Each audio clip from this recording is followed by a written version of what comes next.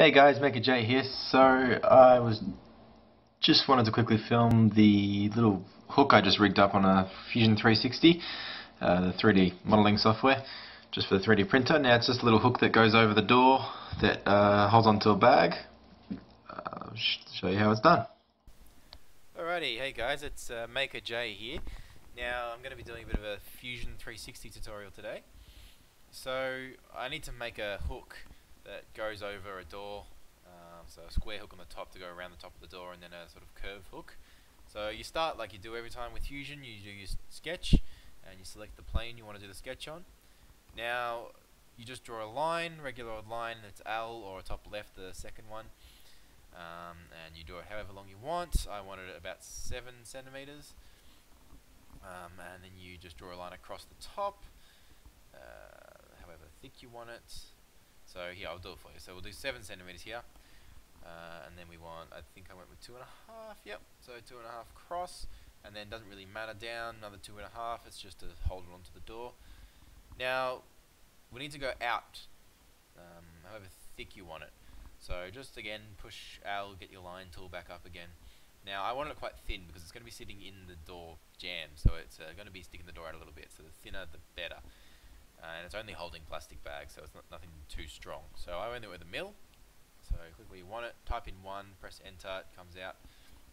Now you want to go up, now because it's 70, you want to go 71 for that extra 1 thickness up the top.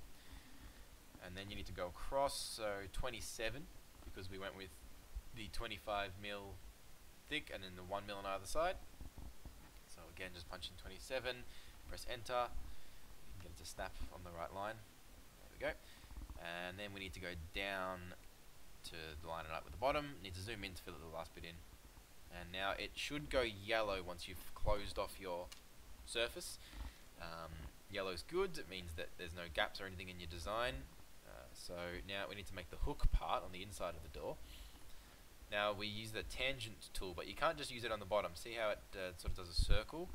You could, but it would just be a bit of an issue printing. So what we need to do is extend that thickness out. So again, 1mm and then out. Doesn't really matter how much. I probably went a little bit too much here, but again, it doesn't matter at all. And then you close that again, so nice and yellow. Now we get the arc tangent. Click it on, do it wherever you want it. Again, that's just personal choice. It depends how curved you want your hook. And the second one to line up with the other one. And then you get your line tool out and just close that off. And again, nice and yellow. So now we need to turn this 2D sketch into a 3D shape. So you press E for extrude, or the top left, the third one up here is extrude. So that just stretches it out or makes it into a 3D shape, that profile that you've got. So I wanted it probably about 2.5 centimeters, so 25mm. So you just punch in 25 and hold shift to select all your different spots, and then you can rotate it and it should look something like this. Now the extrude tool is probably one of the most important tools you use in Fusion. It's the handiest out of them all I've found so far. Now we need to get this to the printer. So you can go 3D print. Sorry, I'm not sure what I'm doing just here. Yep, so there we go. So you go 3D print. You have to click on the body you want. So once you've clicked it, that whole 3D shape will be selected.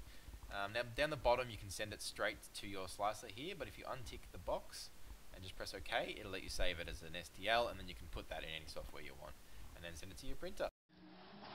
Alrighty guys, so I ended up printing the hook. It came out a lot different than I was hoping. My printer is having some bed issues where it's unsticking about 5mm into the print. Trying to sort that out at the moment. I think it's a leveling issue. I'm using the wrong product on the bed. I'll figure it out. But, so this is the hook. Now it's supposed to come out, got about 2.5 centimeters fat. And it only came out about 0.5 centimeter. Anyway, it still does the job. Not as strong as I hoped, but all it was going to do is, so, got the hook, put it on the door, and yeah. Get your plastic bags, on your hook. Job done.